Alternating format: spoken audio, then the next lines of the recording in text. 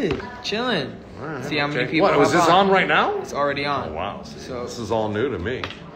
it's good. So the comments come in. We can choose to read them or not. No. I can't see that far, so it doesn't I really can. matter. You ever go All live right, on your just don't Instagram, Joe? Be kind, would you, Ryan? Because I will. Ah. Sparkling water. It's Yeah, cold, yeah. but I still Well, the brought good you thing one. is, here's the A little really- margarita before the fight. Oh, right. Here's what I want to tell your fans, though, is that we're actually out to dinner, eating at the Valencia Hotel with Lupe Valencia. Yeah. Eating 2 days before the weigh-in, and we're eating well. He's got a filet mignon coming, and a nice chicken breast coming, and a vegetable medley with a sparkling bottle of water. I mean, We're chilling. We're having a good time. but that is testament to how hard you work in camp. Yeah. Okay. We're doing good.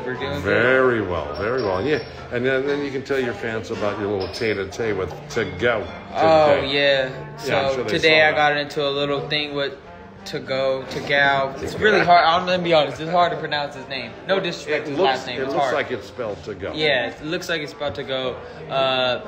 I think mainly today was kind of a little filling out tester because he's been speaking a lot online throughout the course of the fight, calling me Queen Ryan. If you look at his tweets, he's always saying he has the Ghana pepper, things that are just kind of just a little wacky. And I decided to give him a little taste of his own medicine and size him up, see how he is. I have no intention. No, he started foaming up at the mouth right away. Yeah, he did. You had him worried, I can tell you that. Yeah, for sure. But it definitely wasn't something I premeditated and wanted to do. It was kind of an in-moment thing. He was looking at me in a certain way, which kind of could fire you up if you feel that. Well, the bottom line was it was our designated time for the press workout. He had already had his. Yeah. So he purposely came into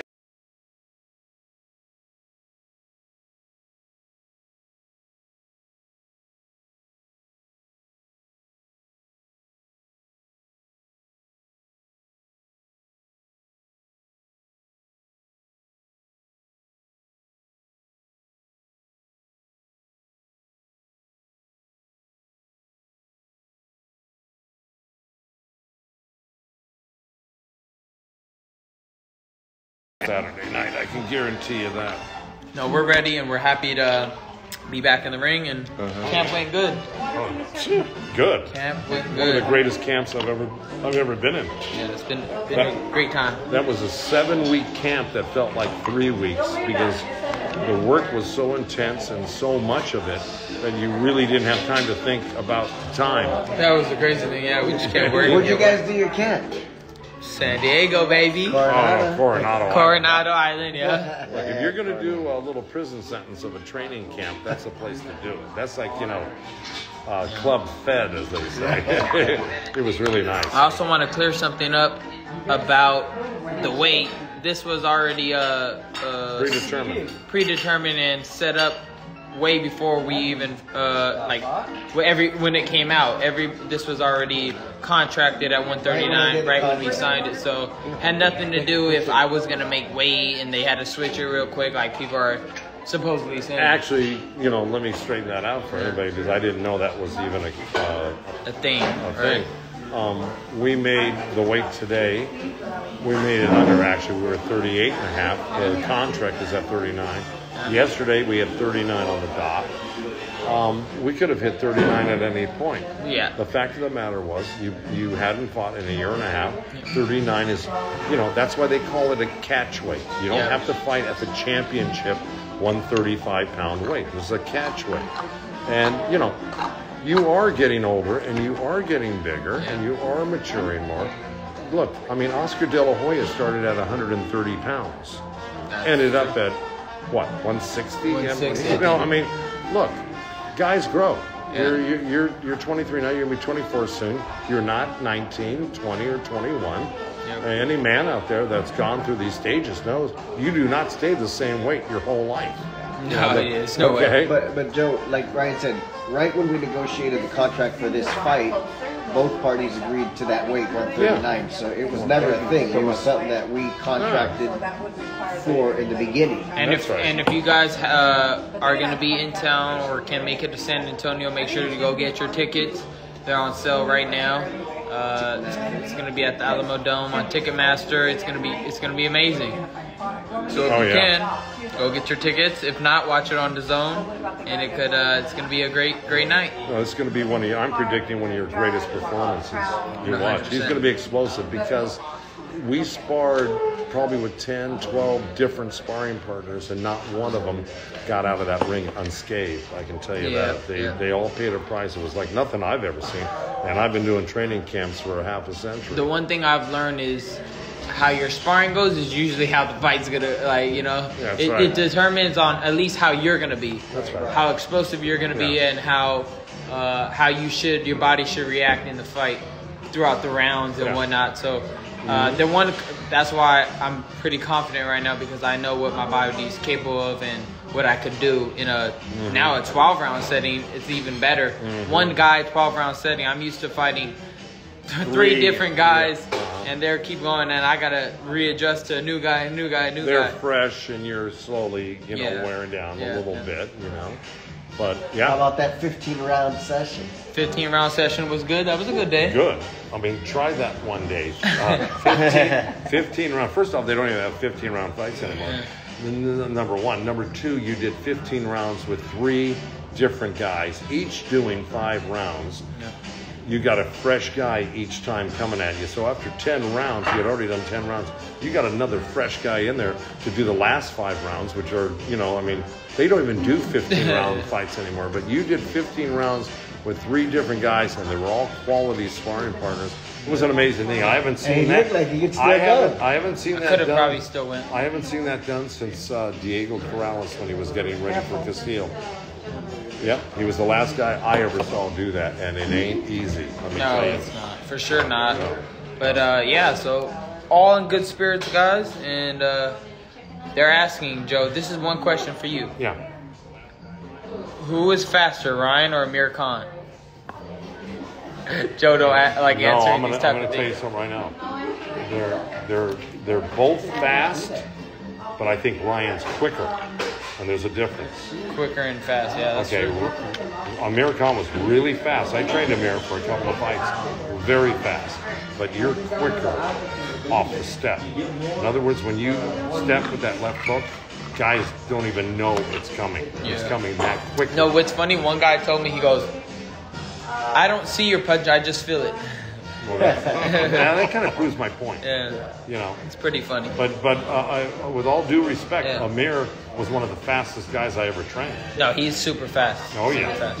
I mean, he hit Phil LaGreca with that right hand over the jab, lightning fast. He took him out in 33 seconds in the UK. And LaGreca had gone 10 rounds with Sean. When he knocked out Fonseca, you got to watch it in slow motion to actually see the fight. It was so fast. One thing I want to let everyone know, the press conference tomorrow is open to the public, so everybody in San Antonio can make it. If you can make it, come to the Alamo Dome and just be at the press conference. Let's have a good time and it's gonna be awesome. It's gonna be awesome. We'll see what To-Go's got up his sleeve for tomorrow. Yeah, He's gonna be irreverent again. Maybe he will, maybe he won't. We'll see.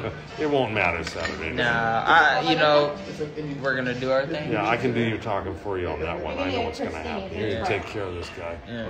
Believe you me. 1 p.m. tomorrow at the Alamo Dome. 1 p.m. Okay. Mm-hmm. So everybody, 1 p.m. at the Alamo Dome. You got coffee again?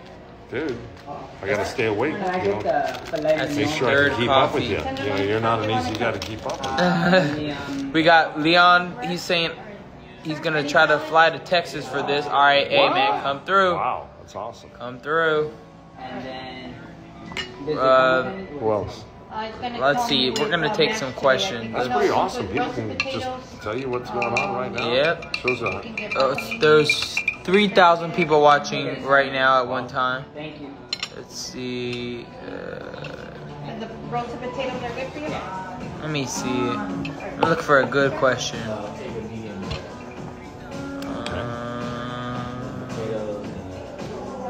How can you, Dad? Are those all good? Why is my dad watching it while I'm on it?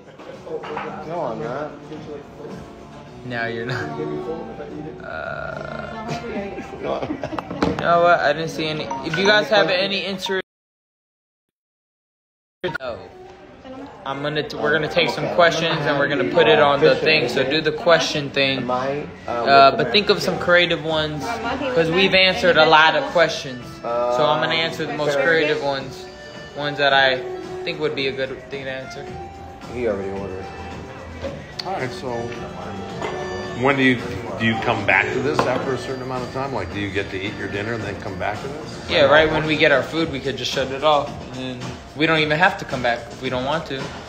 Really? I got a question. It's up to us. We have the question. Your attorney has a question. How's Texas been treating you, Ryan? The one thing I love is the people from Texas. It's like they're so genuine. They call a spade, and you know, there's not really a lot of haters in Texas. I'm not lying. Like, it's just straight up.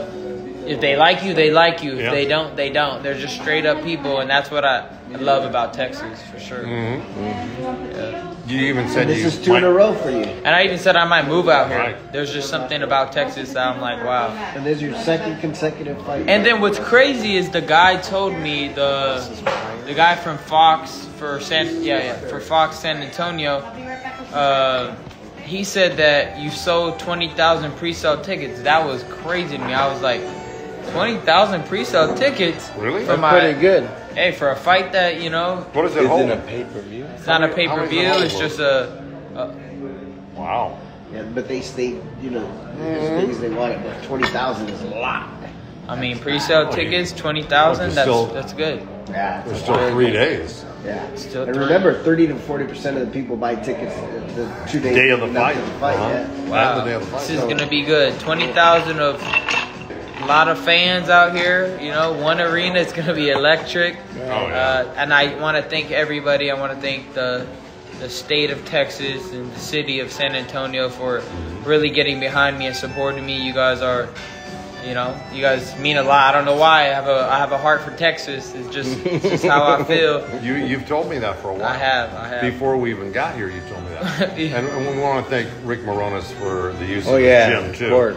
Thank you, Rick Moronis, for the use of your gym. The hot gym. The hot gym. That gym that you put on the heater full blast. Thank you. No, And the top. And if anybody doesn't know who this is Joe Goosen. Legendary trainer. He's been training people for 50 plus years.